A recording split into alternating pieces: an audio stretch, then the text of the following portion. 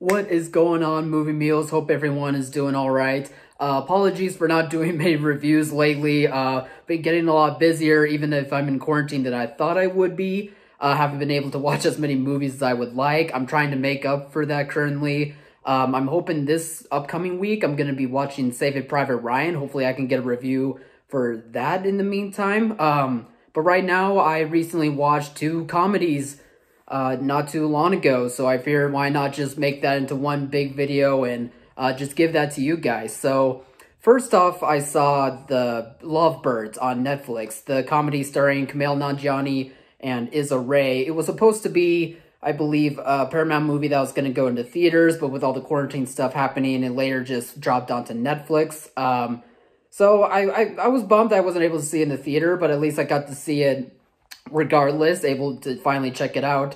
And it was a lot better than I thought it would be. With comedies, it's weird. It's hit and miss. I always try to watch a lot of comedies, get a good laugh, especially kind of needing it in the year 2020, that's for sure. But I wasn't really expecting too much from this comedy going in. Trailers were fine, but they just weren't really grabbing my attention as much as I would like it to, especially with two comedic talents like Issa Rae and Kumail Nanjiani are. But they really stole the show for me. Like, they really convinced me that they're this couple who are in love but are struggling to kind of get their connection going again. They kind of seem like they're drifting apart almost, which was surprising because I fell for the title, The Lovebirds. I wasn't expecting such a dynamic to be that one in particular, but they really played it well. They played well to where they love each other, but, you know, they're trying to come to grips to where they are in their lives and whether they should be apart or together and just have that back and forth. And they were able to have a lot of great laughs along the way, despite some of the stuff being a bit serious and heavy-handed.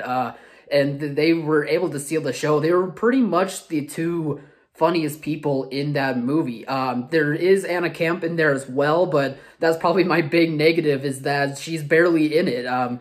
It's just such a shame, too. She's so funny, so talented, but yet she only has maybe one or two scenes, and she does really well in that, but beyond that, it's mainly just Kumail and Izza's show, which is fine, that's totally okay, but for me being an Anna Camp fan, I was just really hoping that we could see a lot more of her in this movie. But when it comes to the laughs, when it comes to the story, I really dug it. It was a mystery that worked well for me, especially in a comedy. Like, you don't know whether it's going to be too over the top or whether it's going to be too heavy-handed that contradicts to what the comedy is, but I think it meshes pretty well here, and I think thanks to the two leads, they were just able to do such a great job in making the mystery entertaining, but at the same time bringing you a lot of good laughs. And the other comedy that I saw was The Spy Who Dumped Me, starring Mila Kunis and Kate McKinnon. There we go, I almost forgot what it was. And I believe this movie came out last year, but I just didn't go out to see it. Again, comedies, it's hit and miss, you never know. The trailer didn't really strike me as really needing to see this movie, and the reviews certainly weren't doing the movie much justice.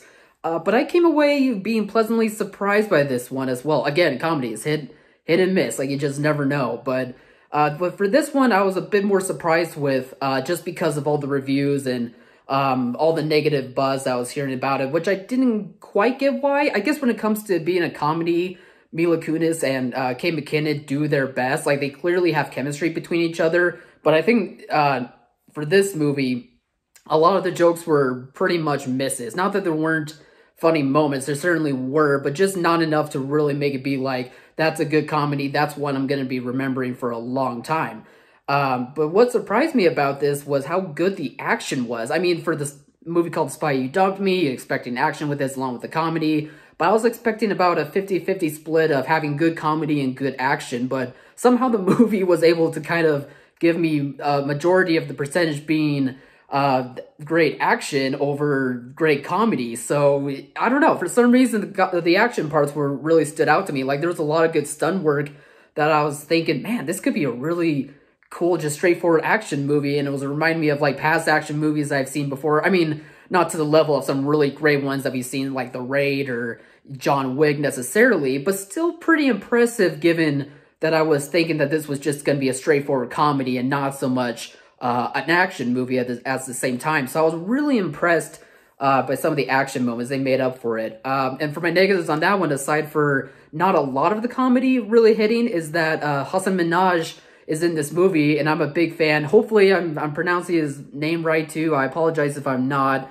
But I thought I heard somewhere that it was pronounced that. But correct me if I'm wrong. That's totally okay. I've been known to mispronounce people's names too many times. But anyway, I really like the stuff that I've seen him like on his Netflix show and whatnot.